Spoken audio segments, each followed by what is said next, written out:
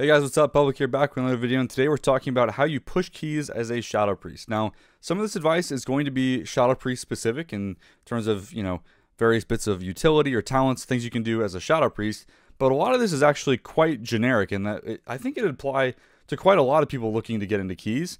And I think some of this comes from the pug mentality that I think a lot of people go into this kind of setting themselves up for failure, and I want to try to help more people have success in this environment because I think it's a lot of fun once you get into it.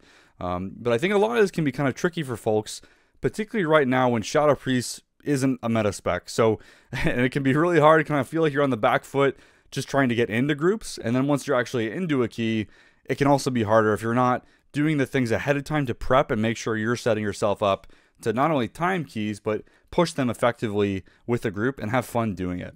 So let's dive in. Okay, so the first thing let's talk about is getting into keys. So first and foremost, if you're not aware, having a solid group of people to do keys with is almost always going to be more enjoyable and generally speaking more successful as long as you found people that have a like mindset as far as your goals for the season, and as well as like similar skill levels. If you can match that and find a group of people, that's going to be your best bet. Playing some time out on the weekends or whatever it is to play with them, and that's when you're going to get the best results in your keys. Now, I know a lot of you guys don't have access to that.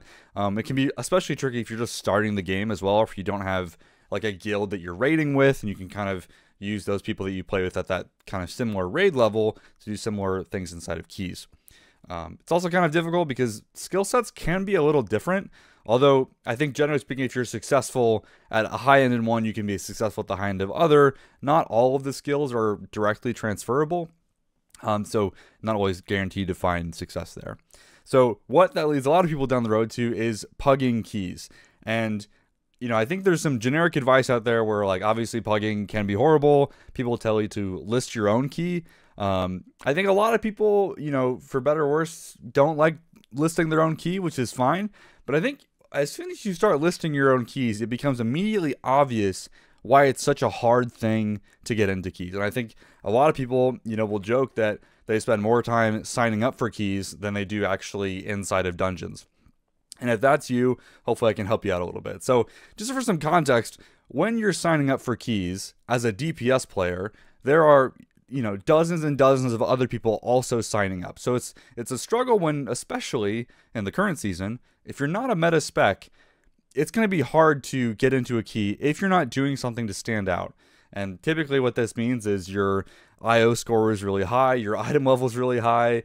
Maybe people look at how many mythic bosses you've cleared, that kind of thing. And you're being somewhat unfairly judged, and it's just kind of the nature of things, between all of these other people. And dozens of other DPS. Some of them are meta specs. So, and the group leader is going to pick whoever they think is going to help them the best to time that key, since there is obviously a punishment if you don't time the key.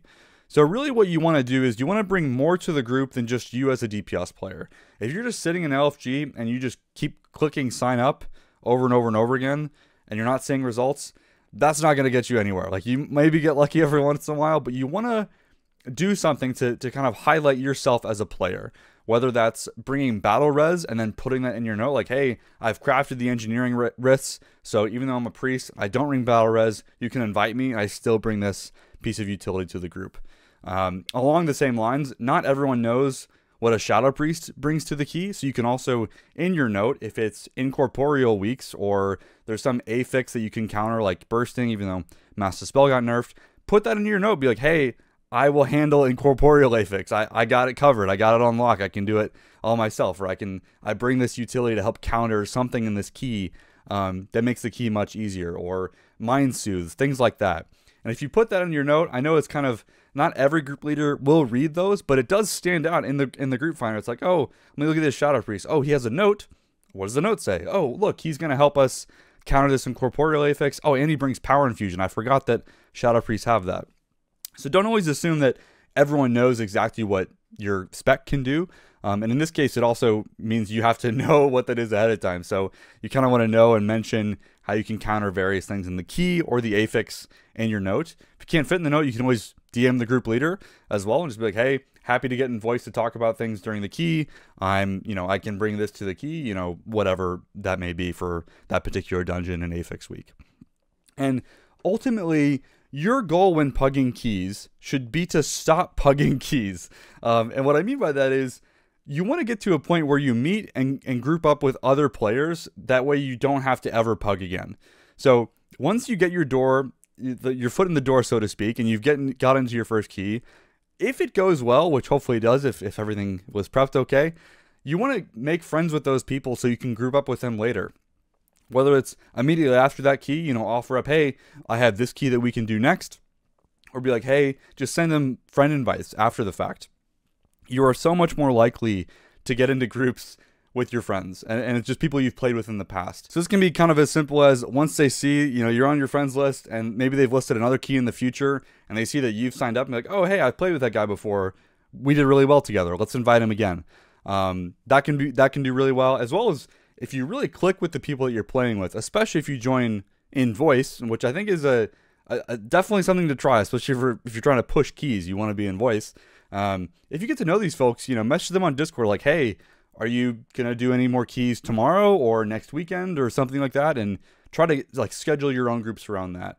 Because as soon as you can find that core group of players, you can eliminate the time spent signing up for pugs. That's going to be your best bet for trying to push keys as a Shadow Priest. Okay, so now that we've talked about getting into dungeons, let's kind of talk about the next step, which is what is actually a push key?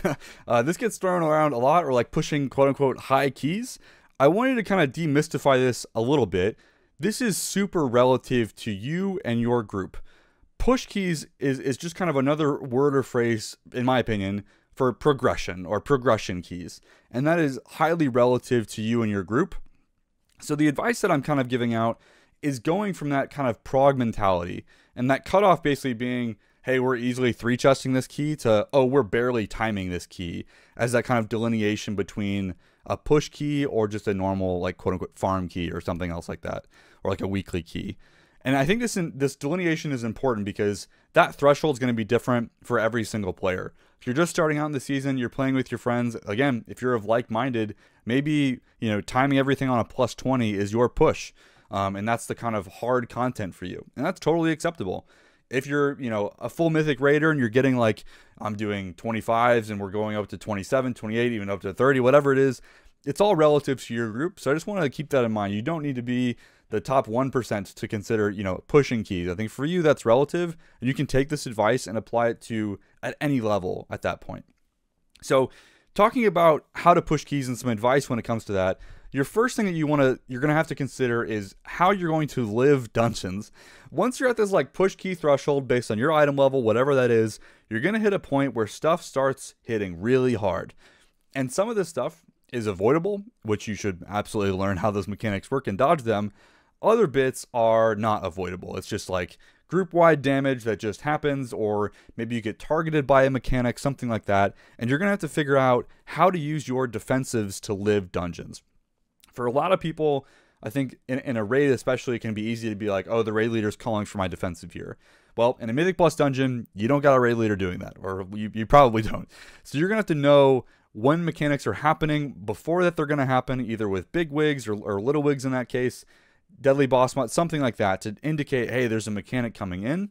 There's also plenty of weak auras that I'll have in the description that help tell you like, hey, mobs are targeting you with an ability, get ready for it.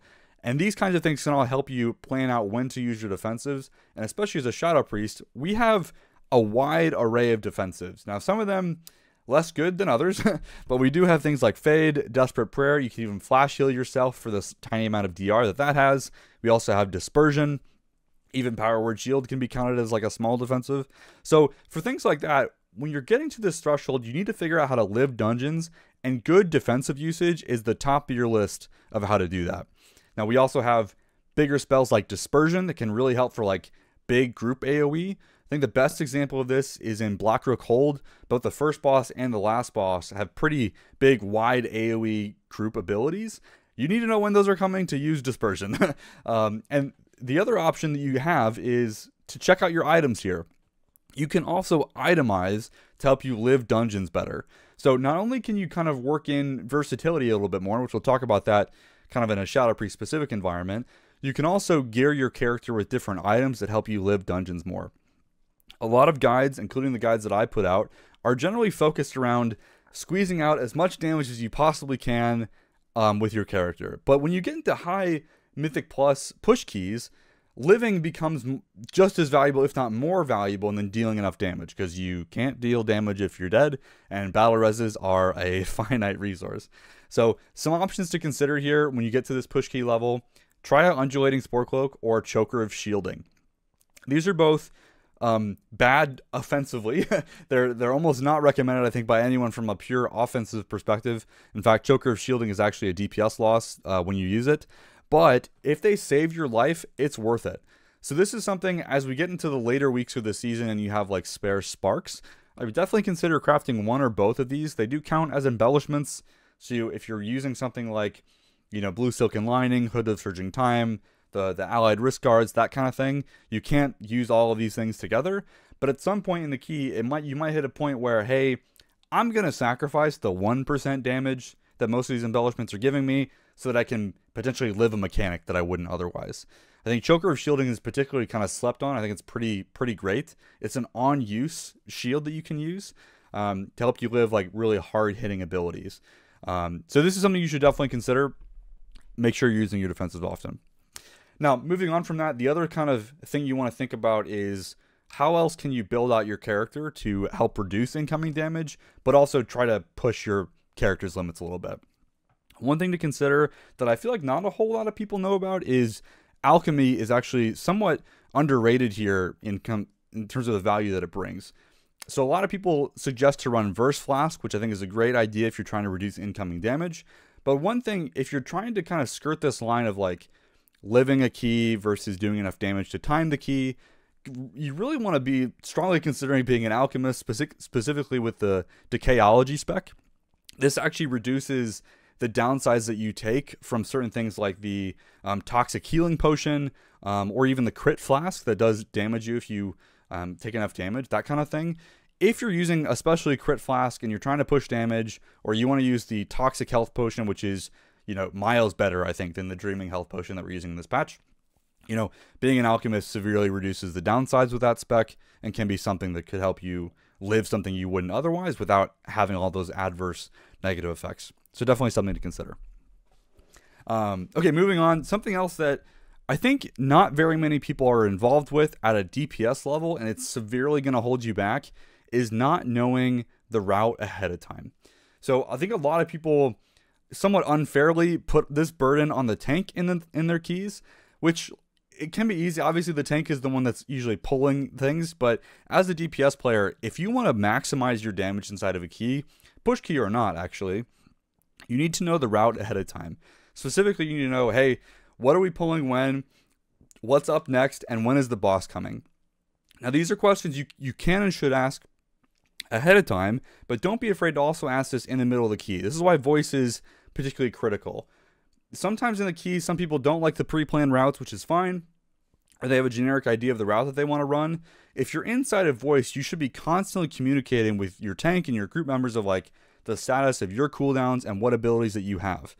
The goal here is when the group has cooldowns, you want to pull mobs around those cooldowns. Maybe do pulls that you wouldn't do otherwise.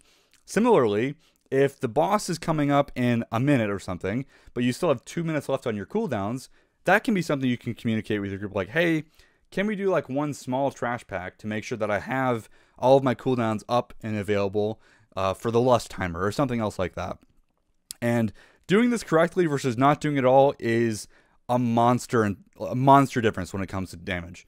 Like almost double if you do this correctly. So if you're really struggling with damage, it's likely because you're kind of YOLOing this.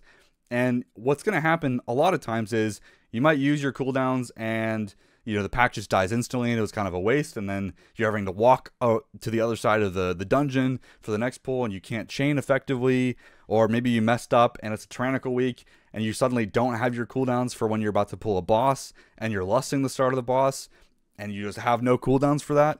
These kinds of differences can make up a massive amounts of damage and really hurt you when it comes to timing the key. So you really want to put in the effort, even if it's a pug key, like, hey guys, is there a route we're using for this key ahead of time? If it's not a pug key, go over the route in voice ahead of time, especially if it's a push key, to know exactly what you're doing when. And then mid-dungeon, make sure you're asking questions and you know what's coming next. That way you can plan your cooldowns effectively. The way that we do the most damage is by using our cooldowns as much as possible, but making sure that you have them for the big important times and windows in the dungeon. Now, I can't give you a script of like, okay, in this dungeon, this affix, use your cooldowns here. It's going to be somewhat group dependent. As the season goes on, people start to use the same routes over and over and over again, so it will become more homogenized, but it is something you want to be fluid on and flexible, especially if you find yourself pugging keys more often than not. So, last thing, a bit of generic advice this season specifically, if you're trying to push keys, is think about your racial abilities. So this is something that is almost always a thing inside of Mythic Plus, less so inside of Raid. I think this season in particular, there's quite a lot of mechanics that would benefit from you being a Night Elf and being able to Shadow Meld, or even Dwarf, to be honest, and having Stone Form, which is what I currently am.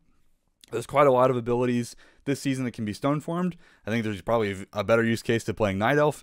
If you are considering pushing keys, again, talking about stuff that you can put in your note when you're signing up for a group, like, hey, I'm a Night Elf, I can get rid of a mechanic, or just like if it targets me, I can Night Elf it away. Shadow Meld is insanely valuable for some of these keys, especially on like high tyrannical weeks. Some of the Dawn of the Infinite bosses in particular, you can do some pretty cool stuff with Shadow Meld.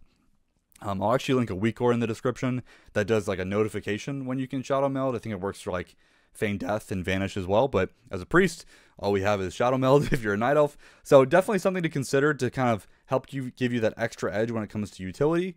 Luckily, I think Dwarf, a bit more than Night Elf, is actually also quite competitive from a DPS perspective. Night Elf is also pretty good as well. So don't feel bad about like losing damage, but obviously this is like minor optimizations, but when you get into push keys, some of this stuff can be a pretty big deal if you can afford to race change. So, all right, well, that's it for kind of generic advice. Let's finish off this video with Shadow Priest specific advice. Okay, finally, let's talk about your Shadow Priest. So first things first, as a Shadow Priest or anything, you really want to optimize your talent build for the key that you're doing. I think Shadow, maybe more so than some other specs, does have some options of things that you can move around inside of your build to suit that particular dungeon that you're doing. So this is, to start off, almost every single key will have some variation of the class talents to take in each key. In the Ice Invades guide, I give you kind of like a drop down where you can say, I'm doing this dungeon with these affixes, and it spits out, you should have these utility points. So that's something to pull up on a second monitor before each key to make sure, yep, I have Disease Dispel for this key, or, oh, I need Mass Dispel for this key, or maybe Shackle Undead for incorporeal weeks, that kind of stuff. So if you want that kind of cheat sheet, check out the guide below. In addition to class talents, you also want to make sure that you have the right spec talents for the key that you're doing. Is it tyrannical? Are you pulling massive amounts of mobs with the boss? Making sure that you have the right spec talents to handle what the key is asking for your group is really important. One thing to also consider is saying, hey, if the other two DPS in my group are big AoE blasters and they just do massive amounts of AoE damage, like you have 2 Havoc Demon Hunters or something, that might be a case where it's saying, okay, my group actually has a lot of really good mass AoE. I might actually spec out of mass AoE, take the hit on overall damage, but actually go more into as like a single target build, like the single target Shadow Crash build, something like that, or making sure that I have like Mastermind instead of Screams of the Void, those kinds of things to make sure that you're optimizing the damage of the key where you need it. At a certain point, if everyone in your group is blowing every single cooldown at the same time, and you're all blasting AoE damage, and then it's Tyrannical week, well, bosses are taking up, a significant portion of the key, if not the majority portion of the key. So you want to make sure that you're kind of optimizing your damage, not just within yourself, but how you fit into your group composition. This is particularly challenging with pug groups, which is why I think it's really important to try to find a group of people to consistently run with, because it gets easier to tune this the more you run with the same people and over and over again, because then you kind of get a sense of where their damage patterns are, which can be somewhat character specific or class spec specific, that kind of thing. So definitely something to consider. Kind of along those lines of sacrificing DPS, I would also kind of throw up 2 somewhat uncommon parts of Shadow's kit that I don't think are utilized very often by people. But when it comes to Mythic Plus environments, you're facing a timer. Sometimes the answer isn't always to do as much damage as you possibly can all the time. although oftentimes I think that's the main one. Two things to consider. One, inside of our spec tree, we do have access to Psychic Horror. Now, getting into this is almost certainly going to be a damage loss. Every point that you're adding in that top section is basically removing a flex point in the middle of our tree, which, you know, is roughly like 1%-ish per point that we're doing that, which in the grand scheme of things, it does add up. But if you're talking about certain parts of our kit, sometimes your group really just needs an extra stun, like Psychic Horror. I think Everbloom has some good examples with those Berserker mobs where there's actually a pretty good tech if you stun them while the ability would be casted. Otherwise, it won't get cast at all. There are a lot of like small things like that where having a single target stun can be pretty valuable. You just want to be very careful, like when you're doing it, you're taking a damage loss to do it. So coordinate with your group when that choice makes sense. Similarly, on the other side of the coin, if you're playing with a protection paladin and your healer has a kick, that might be a case where your group can afford for you to not take silence so that you could get more damage.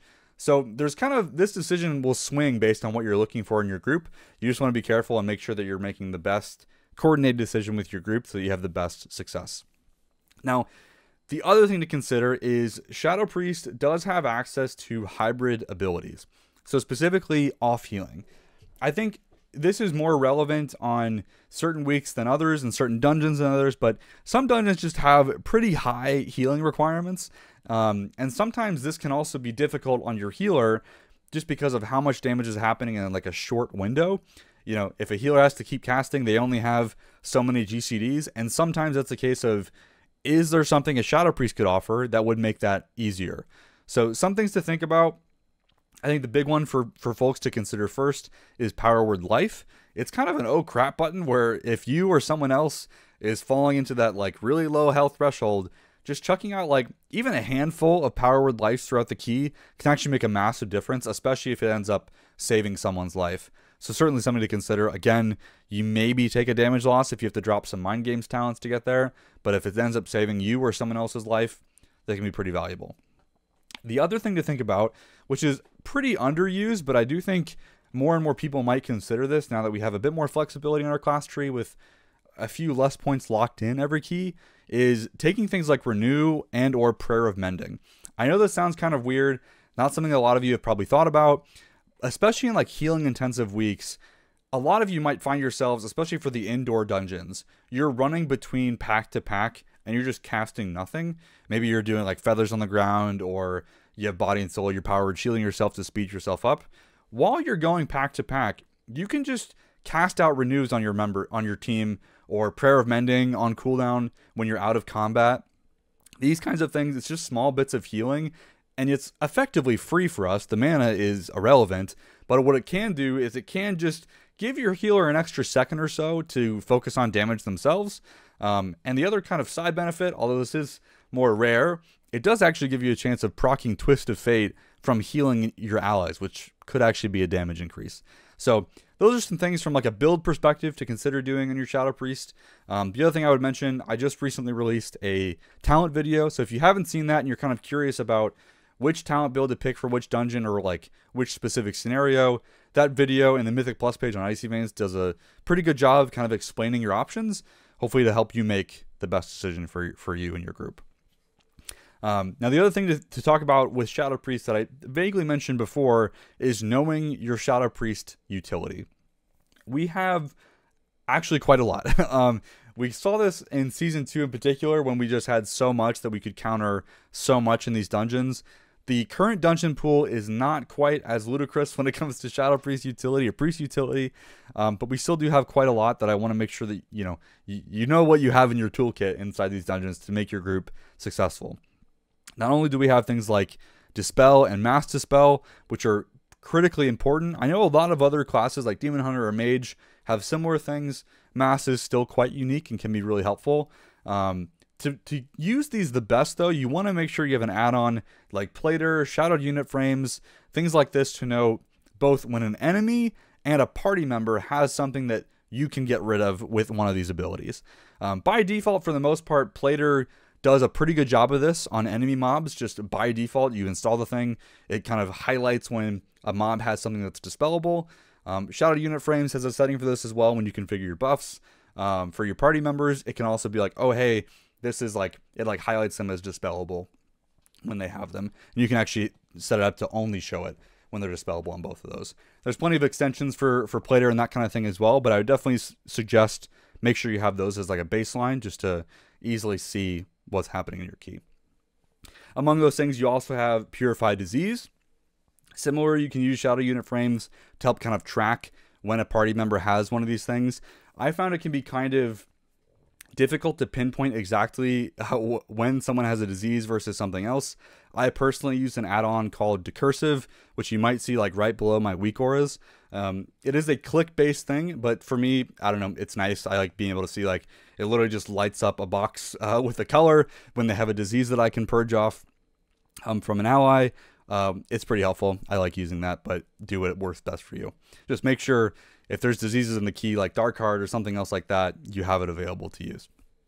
Something else to think about that I think is largely underused now. It was kind of a recent change, but Psychic Scream is low-key one of the best things that we have in our kit right now from a utility perspective because it is an AoE interrupt, basically. Now, not every mob in the game can be feared, which is why it makes this a little tricky. There are some use cases like that. I think like undead mobs in particular. So you'll see this in like Ataldazar, Blackrook Hold.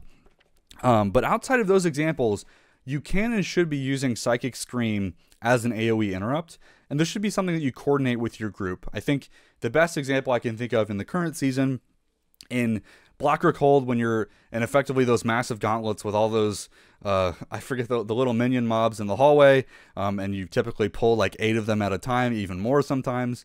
They do a cast where they drink a potion and they effectively transform and get some effect. A lot of groups layer crowd control and AoE stuns to delay that happening as often as possible. They might start off with a leg sweep and then go into an AoE blind from the rogue and whatever else the other members of your group have. You want to make sure that Psychic Scream is a part of that. You have to play in melee to do this, but it is something you should coordinate with your group, and you can even talent into reduced Psychic Scream cooldown. You're not really doing it for the fear. You're doing it as if it's an AoE interrupt, and that's how you kind of want to picture the spell. It's something used well can be imperatively valuable for your group.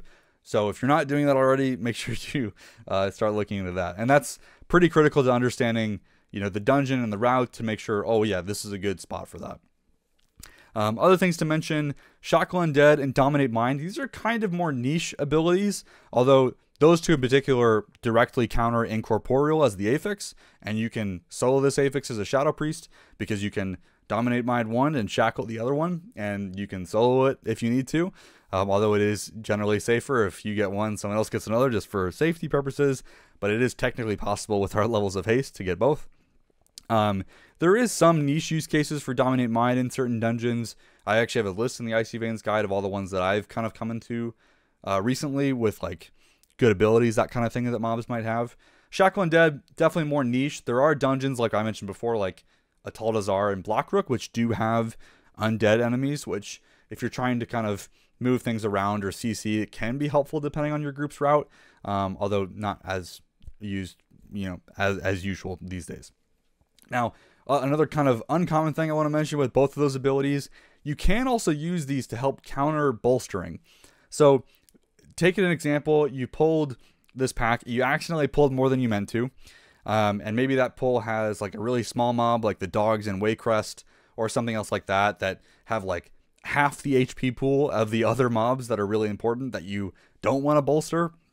You can use things like Shackle Undead and Dominate Mind before they get bolstering stacks to crowd control those little small mobs, and then you kind of hold on to them until the health pool would have matched, and then you can release them to hopefully kill them all evenly.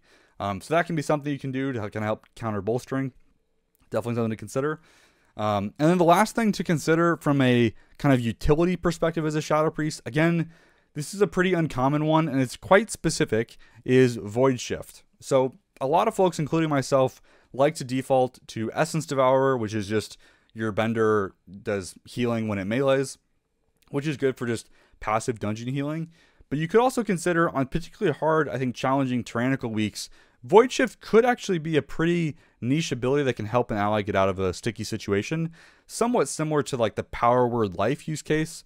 So Waycrest Manor I think is a good one where, you know, Thorns is cast on someone, or Jagged Nettles from the Triad boss. These kind of like big single target nuke abilities. A lot of them are, you know, easily telegraphed as well. So if you're paying close attention during those, usually there's not group damage going out, and you can kind of use this to help get an ally out of a bad situation, or even yourself. Just be careful who you use it on.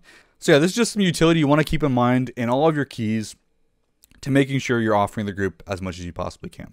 Okay, the next thing to talk about is gearing. So this is kind of a light one. I know I already mentioned earlier, you should consider like having engineering bracers to give that extra bit of utility for your group. Other things I wanted to mention, just from like a gearing perspective, you want to treat this a little separately from raid. Oftentimes the suggestions for like top trinkets or, you know, top things like that inside of a raid environment aren't necessarily the same inside of a dungeon, because obviously the pattern of damage is quite different. So if you're someone that's crafted, you know, particularly like single target embellishments or crafted items, or using trinkets like Naimu's that is particularly like a single target burst trinket, that's not going to be giving you the best results inside of Mythic Plus. So you kind of need to optimize your gearing and make sure you're using, you know, proper trinkets that work well in Mythic Plus. Now you can obviously change this up if you're trying to optimize for Tyrannical versus Fortified. I have a kind of a rough list of all of the trinkets from this season and kind of their relative placing on like a tier list you can use. You could also sim your character in AoE fight types or dungeon route fight types, that kind of thing.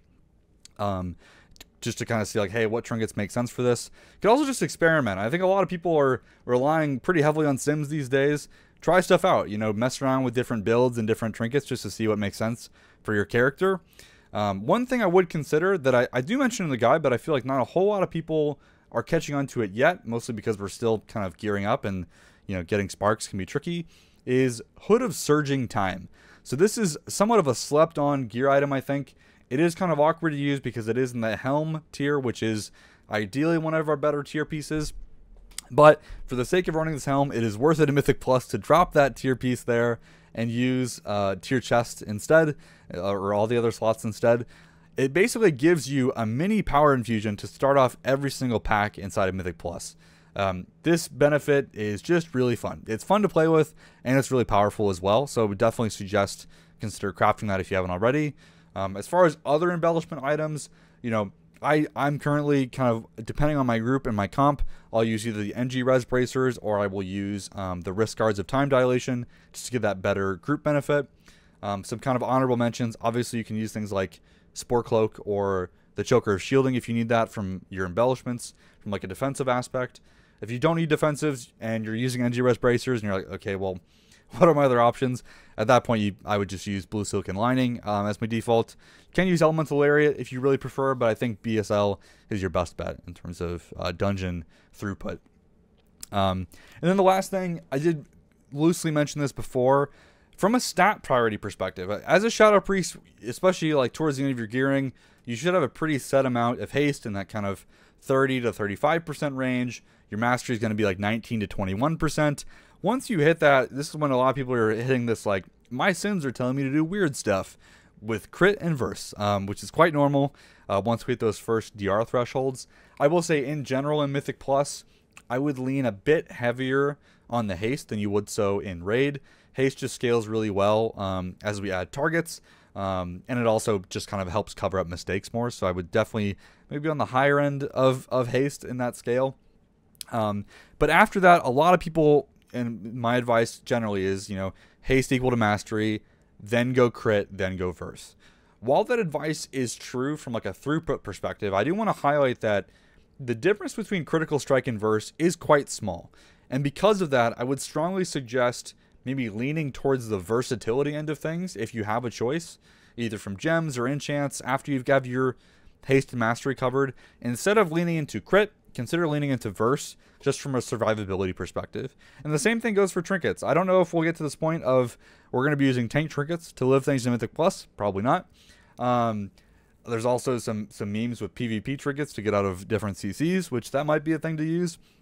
But there are trinkets like Sea Star that do just have base versatility on them, which can just help prop up your character defensively. So these are all things you should consider when it comes to gearing, just to help live things and make sure that you're optimizing your gear as well as your talents.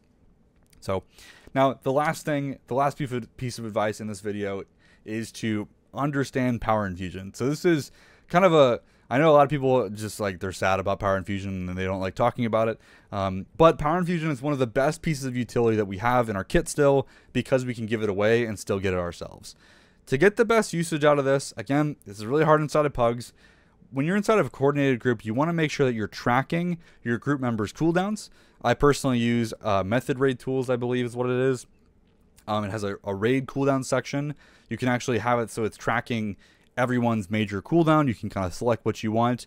You can even place it like on their frames if you'd like. That way you know, like, hey, my rogue is cooldowning here, or my hunter is cooldowning here. And that can give you kind of a better idea of saying, like, okay, who do I want to power infusion at this particular moment? Because if you're just, you know, hard coding this at the start of a pool or the start of a dungeon into a macro, you might be misusing it from a group damage perspective. It could also be something where it's just helpful to know when your group members are cooldowning. Maybe you save for the next pack. It could also be a case of if you have your cooldowns ready, but your rogue or your warlock doesn't have it for another like 20 seconds. Well, maybe you hold a little bit to match up to give them power infusion. So some of these things are just the ways that you can optimize your group's damage to make sure that you're using power infusion better as a Shadow Priest. Now, that is a lot of stuff, and I know this video went kind of long. This is kind of just things that I've noticed, both writing the guide, running my own keys, answering questions in the Discord. I'm sure I missed some stuff, or I have different takes than other folks. So in the comments below, if you have experience pushing keys as any class respect, I'm just curious, what are some things that you found that you've, you know, little tips and tricks for pushing keys? If Shadow Priest specific or not, I'd love to hear what you guys have, and maybe we'll put that in the guide too for other folks to see. But anyways, thanks for watching. Appreciate all the support and the help. And yeah, we'll see you in the next video.